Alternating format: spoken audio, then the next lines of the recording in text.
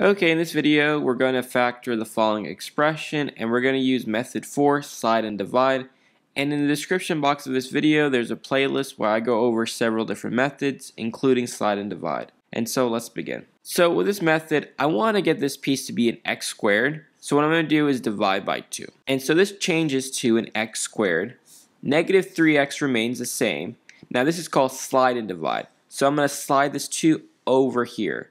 And I'm going to get negative 2 times 2 and get negative 4. Now obviously this and this is not equivalent, but we're going to do something at the end to address that. And so at this point I'm just going to factor this piece right here. And because it's an x squared, it's a lot easier. So I have x parentheses x parentheses. We think what two numbers multiply to give us negative 4 but add to give us negative 3? That's going to be negative 4 plus 1, because 1 times negative 4 is negative 4. Likewise, 1 minus 4 is negative 3. And now we need to address this piece right here.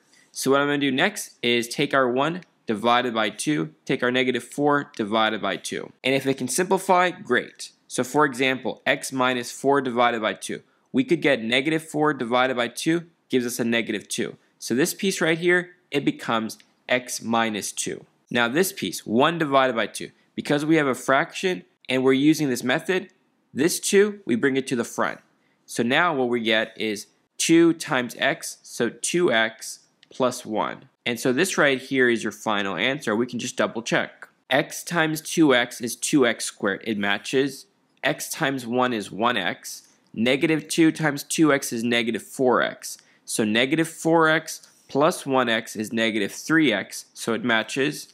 Likewise, negative 2 times 1 is negative 2. And so it's a match. And if you want more practice, check out the description box for more videos. And that's pretty much it for this video.